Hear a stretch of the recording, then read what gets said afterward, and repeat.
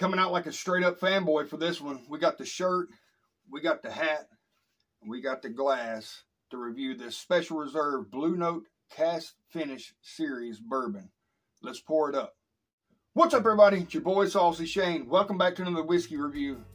Boy, we got a special one today from BR Distilling. We got the Blue Note Special Reserve Cask Finish Series. Blue Note likes to try to trickle out these limited releases from time to time. I'm super stoked to get my hands on this one. MSRP on this bad boy is about $225. Why is it so high? If it had an age statement on it, it would be 4 year, I believe, is the youngest in this. We're gonna go on and pour it, let it air out. And I will pop up some cool pictures about it. It is fully transparent on everything that's in it. Mash bill and all that is on the back here.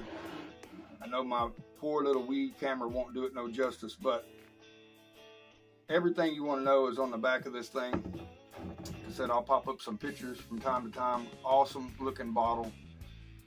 Love Blue Note, everything they got, except I'm not a big fan of the Crossroads, which I'm not a fan of anything French oak that I'm aware of. Hadn't found anything I like. But speaking of finish, this is a finished, everything in it just about is finished.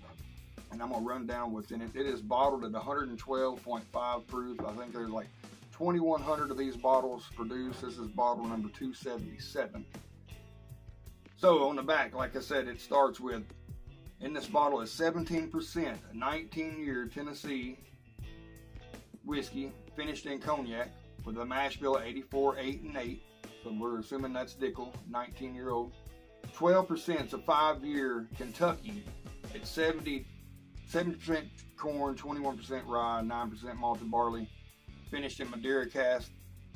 And a lot of these from Blue Note, they're sourced from Green River, so that's a 5-year. Then you got a 15% 12-year Tennessee sherry finish, and it's got a mash bill of 70 corn, 22 rye, and 8% malted barley. Then you got 19% 11-year Tennessee finished in port, 3% 17-year Tennessee finished in secondary American white oak, 17% 4-year Kentucky finished in VDN barrels, and then 17% 4-year Kentucky just straight bourbon whiskey, non-finished. That is a mouthful. A lot of good blends in this. I've had it a few times. You can see it down to the label there. Got to go kind of sparingly on this. What we're going to justify, is this worth the MSRP, about $225? Nose on it is fantastic. I will admit I'm a huge Dickel fan, but as this bottle is opened up, it is way more balanced. You can actually pick up some of the Green River, I believe it's some of the weeded bourbon that's in it. It just tells you a little bit about the mash bill. It don't tell you exactly the rye or whatever the secondary grain is. This nose is beautiful.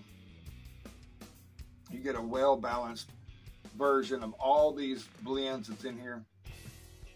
You do get a little bit of the minerality of the Dickel. Very, very solid. Very, very solid on the nose. The color on it, look at that nice Blue Note glass there. We've been honored to do 3 Blue Note picks at our store. The third one we did, I received this Glencairn shirt, hat, all that good stuff. Like everything they do, except I'm just not a big fan of the Crossroads. But we're reviewing this, so let's get into this officially. A lot of soft caramels, like a Werther's Original Chew. Good oak, cherry vanilla. It's almost like a cherry vanilla Dr. Pepper with a little bit of oak sprinkled in there. Some butterscotch toffee. Man, it smells good. But like I say around here, we don't just smell it, we drink it too. Cheers, y'all.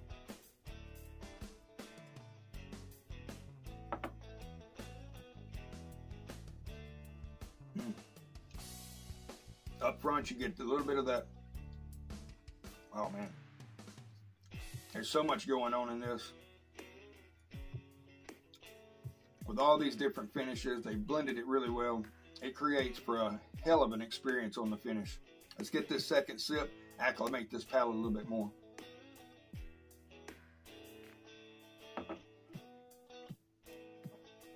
This is a cask strength whiskey coming in 112.5 proof. Wow. This very well be my whiskey of the year. It's going to battle some tough ryes and some other good finished whiskeys, but I can't really put it in my bourbon category because it is finished. I kind of classify that as a finished whiskey. So, but man, is this a solid pour. If you've had a chance to get this, leave a comment in the comment section below and let me know what you think about it. As far as the MSRP on it, I definitely, in today's market, I know everybody's tired of hearing that in today's market, but I believe it's definitely worth the price tag on it with everything you're getting. Even if you're not a Dickel fan, this is a solid bourbon. Probably, definitely, you know, I would try before you could buy. I know a lot of restaurants, a lot of bars got their hands on this. Select stores in Tennessee, Kentucky got their hands on this, but a lot of restaurants, a lot of bars are going to have this on the shelf. So get yourself a pour of it, let you, you know, you'll be mesmerized by it. I guarantee it. We're going to give it a third sip, and I'm going to rank this bad boy.